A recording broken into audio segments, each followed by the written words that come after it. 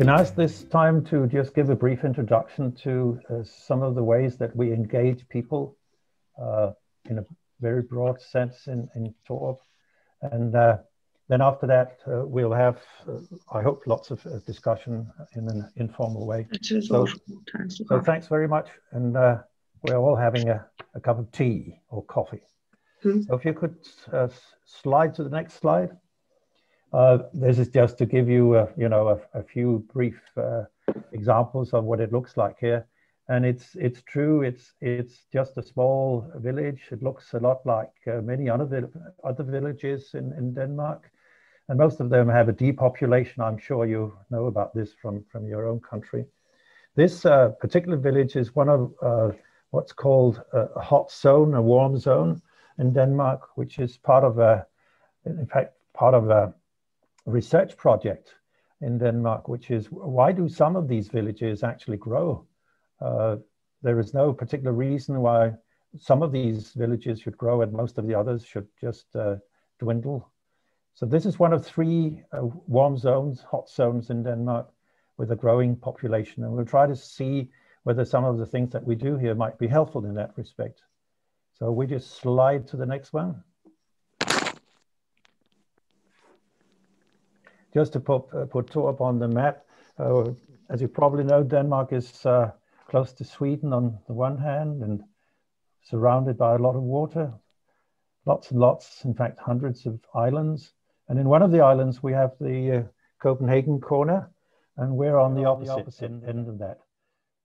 It's considered to be one of these rural areas, which is also one of the local action group areas, which is really interesting because the local action groups are designed by the EU to help local areas in distress. And this is, in fact, one of them here. Torup is a rare example of a village that is growing, whereas most of the other places around here are not. But this is where we live, on a peninsula, sticking out with the fjord on the southern side and the ocean on the other side. And we'll take the next slide. We were, in fact, chosen to be the National Village of the Year in 2019. This is, an honor, and it also comes with a bit of money. But it was that particular year, it was because of the theme of the year was sustainability. And I've explained that earlier, that we actually work on that concept and along that concept. And we have at least 4 dimensions: the ecological one, the economic one, also the cultural one, and the social one, which are all 4 dimensions in sustainability. And we work along those lines. But it's interesting that you're chosen to be the National Village of the Year between, hundreds and hundreds of other villages. And it puts a lot of spotlight on our particular village. And I've been traveling Peter Plant on tour since then with the with the story about Torup in Denmark and elsewhere. And it's interesting that, becoming number 1 is interesting for people, whereas we were actually number 2 a few years later, and that was not interesting at all. This is just a small map of this particular little village. And you might be able to see there's something in the center of the picture here called the Düsekilde ST station, and that's an important one. In fact, we do have a train line, and the train runs 4 times an hour. So every half hour, there are trains here. And that's very important because we have a school with over 100, 120 students, and at least half of them actually use the station. And also we have people who commute back and forth. So this particular little station has a traffic of about 400 people every day back and forth. And that's really very important. But we have to fight for this. The train company would like to make, some kind of reduction, take out a few trains and that sort of thing. So that's part of the political struggle around here, to keep and to maintain these, if you like, public services. And I'm sure that you have the same with buses and I've seen also, you know, taxi services that in some countries you have to provide. It's really interesting and also important that we have these kinds of services. But I made a whole list of all the stuff we have going on here, and you can read for yourself, from railway station through school, kindergarten, down to farmers market and local council. We'll revisit some of those. So perhaps the next one, Edina. One thing I've been asked to talk about today is our local council. We call it Ting, and I'll explain that in a minute. But you can see here that that kind of idea to sit on stones, which in fact is what we did since the medieval times, is what we've been revisiting here. So we do have, in fact, what's called a Tingster, which means a parliament. And our national parliament, in fact, is called Folketing, the people's thing, people's ting. So that particular concept is used widely in our society. And I've shown here, in fact, a small picture from about the 1500s, where people sat likewise, you know, and discussed local matters. So in our case, we have 12 stones, and we use them for all kinds of meetings, sometimes just to use them as a table. Sometimes we use them to stand on or sit on, and we have walking local meetings that would start from this particular point. And it's a lovely point. The sun sets over there, and it's a viewpoint. So we use this for all kinds of things, and I've seen that youth also would gather here. So it's interesting. It's just a stone circle, that's all, and you know, put there by voluntary work. Bo and I, with a local tractor, got the stones from the local farmer and put them there, and that's it. It's not very complicated at all, but it's a simple, and we use it also in practical terms. So let me talk about what this local democracy might imply. Let's see what we have on the next one. First of all, there's the origin of the actual word. And it's interesting, in the English language, we do have this thing, which means, of course, objects. But in Old Norse, to tinge, which also is used in Icelandic, thingvellir, means to negotiate. So it means to sit down or whatever, and to have some kind of democracy going on, local democracy. That's what it is. And that's why we actually use this word. But it also plays on words. It plays on ting, which means object in Denmark, in Danish, but also means to negotiate. But this local democracy is, in fact, it's a mechanism for coordinating what we do here. We have open meetings where everyone can join, everyone that's in the local area, and funnily enough, also people who feel attached to the local area. But mostly it's just local people. And with a population of 356, we're usually about between 60 to about 90 people, that sort of thing. And quite often we have some kind of topic which is central for that particular meeting. Usually we had local excavations, we've had traffic, we had local planning. We tried to see whether there's some kind of topic that might be of particular interest. We've had quite a few meetings which were about the kind of research that's going on around and in this village. We have, universities studying us, and they come back and tell us about their findings. But you can see from this list that we have a lot of things going on as part of the local democracy. And we have subgroups. We call them small things, smutting. And you can see from this list here that we have repair cafes, Dogby, which is on small films. We have event coordination and so on. So if you're interested to look into this, perhaps we can discuss that later. But it gives you an idea that we have some kind of framework around the local democracy. And the bottom one there, the municipal link, is very important. This is, in fact, we talk with one voice when we talk with the municipality. And we have regular meetings with the mayor of the municipality, which is a much bigger unit with 36,000 people, which the mayor reminds me that we're only 356, and he has the much bigger kingdom of 35,000 people. But if you want to discuss local democracy and how we operate in this area, please come back and we'll talk more about it. And we'll take the next one. But one thing that we actually do in engaging communities is that we join forces. And I'll try to see whether we can get into some of these examples. This is just one concrete example. And I'm sure that your villages, in some cases, would look a bit like this. This is the old railway building. And this is what it looked like when we took it over. It's been neglected for years, you know, very few window panes. The roof is leaking. There are rats all over the place.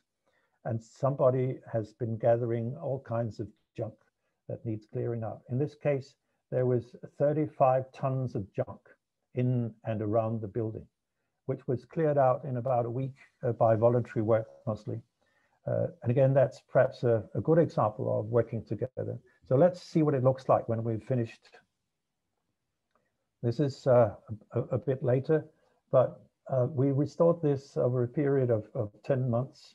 Behind that, of course, is all kinds of joint ventures and joint efforts. So in terms of money, private funds, crowdfunding, a big fund, which is called Redenia, but also the LAG, Local Action Group, and a lot of voluntary work. Together that formed the basis of what we have in and around the station just now. And it's just a small station. It's 150 square meters, that's all. And it's a lovely old building from 1916, and its sister building just down the railway line has just been pulled down because no one wanted to maintain it. So we have Torup Booktown, which is secondhand books. We have offices on the first floor with 5 local workplaces. We have a farmer's market. We have a common garden. We have alternative transport and the repair cafe with recycling, all that in and around the station. So instead of just being a ruin and being neglected, we've actually turned this into an asset. And this is a nice example, I think, of how we work with joining forces, securing the money side, as it were, but also setting up an organization. Behind this is a limited company, of which I'm the chairman, by the way. And it means that we also have the legal framework to actually work in this area. And we're just taking this as an example, and you might be interested in trying to look into this and see how we do it, and that you might also come up with some examples from your own villages. But yeah, there's more to say about joining forces. Crowdfunding, the bottom-up action approach, and the actions of civil society, in our case, has created, on the top left-hand, restaurant, which is where Edina is, but also a shop and a bakery, the assembly hall, the local school, the local kindergarten, and lots of other activities. In this case, I've taken the market with all the wonderful vegetables and the repair cafe. And I'm sure in your villages, you have similar things. This would not have happened, nothing of all this would have happened if we hadn't taken a bottom-up approach. This is civil society taking an action, or 2 or 3 or 4 or 5. And you need to have the self-confidence to do this and be able to organize it. That's a lot. But also you need to build up a long tradition of taking the action yourself. And that these buildings and these people are examples of that. And if you want to discuss that more, the role of civil society, it's one of my hobby horses. So do feel free to go into that discussion. Let's see what we've got. Because I've actually taken one concrete example of local development and recent development that might be of interest to you. How do we actually do this? We bought an area which is about 5 hectares to enlarge the village. It's called Videland, which means white land. It's named after the farm there, which was called White Land. And you can see that we've divided this area into A and B, which means it's 2 sectors, as it were. We're doing this in 2 steps. So with all this, the 5 hectares all together, we'll welcome around 200, 250 newcomers. Behind this, is the initiative of Torup that we just mentioned a minute ago. But we'd actually, within that framework, created a fund, and I'll talk more about this in a minute, which means that we have a legal entity to take care of this. But this, in other cases, would have been some kind of, capitalistic outsider who would buy the land and sell it off. And we've said, we don't want that. We'll do this ourselves, and we'll take the lead on this, and we'll actually provide some of the basics for this, so people can come to our area a lot easier than they would if they should start from scratch. Let's see how we've organized this, because it might be of interest to you how to do this. We in Denmark, it's possible, and I'm sure in other countries, to create a local legal fund, a local and legal entity. And to do that, you need to have what's called a ground capital, a basic capital, in our case, 40,000 euros. And the question, of course, is where do you get that kind of money from? In our case, it's crowdfunding again. It took us 5 weeks to create that fund, and it means that a lot of us have put, some money into this, small sums, large sums. But it also perhaps gives you a nice insight into what a small village can do if people actually do this kind of thing together. So within 5 weeks, we had those 40,000 euros, and that made it possible for us to go to the bank and say, we're going to buy this farm, please, can we borrow some money here? And of course, the security in this are the building lots and the farm buildings. All this is worth a lot of money, especially because we've actually worked with the local planning. We, again, Torup, did the local planning. Of course, this is done in conjunction with the municipality, but we did 95% of the work there. So we wrote the whole local plan and put it on the table in the municipality, and they're very fond of these kinds of inhabitants that can do a lot of the work for them. So in this, we've created, a business opportunities and the opportunity to have newcomers coming to our village. And again, if you want to discuss more how this is done and what the pros and cons of this are, feel free to do that. But it's interesting that in this case, we've actually created a new organization to take care of that. Let's see what we've got more there. All this, of course, builds on a lot of experience. In and around Torup, we have at least 30 years of experience of doing things by ourselves. And I've shown you these nice pictures from that part of Torup, which is the eco-village. So that's 30 years of engaging experience. Without these pioneers, there wouldn't have been any school, there wouldn't be any kindergarten, and no assembly hall. So we build on a lot of experience and a whole, if you like, spirit of the village here. And I'm sure this resembles a lot of the other villages in Europe, that we build on something which was already there. And let's finish this off in a few minutes. One of the things we're doing in this particular Smart Rural Project 21 is this IT support to tools and talents. It's trying to make some kind of overview of the machinery we have, but also the competences we have. And this is more particular to the Smart Rural 21 project. And it's interesting that we have lots, everyone has a lot of machinery. We live on farms around here, and people have a lot of competences, but quite often newcomers wouldn't know much about this. And we have lots of questions along these lines on Facebook, which is, where can I get some kind of help for this and that? And does anyone have some kind of machinery that I can borrow? And we're putting that into, a more systemized framework. So that's what this particular part of the project is about. But to finish off, just a few more. One of the things that we actually do is try to make rural life fun.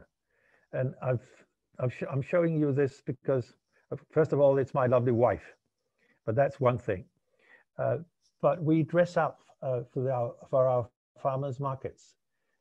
So every time in particular my wife, but also I, and other people dress up to make it fun. And people are really curious about this. What kind of stupid, funny, interesting dress did Peter or Lillian dress up for this time? And it's linked to the thematic themes of that particular farmers market, which is every second week during the summer.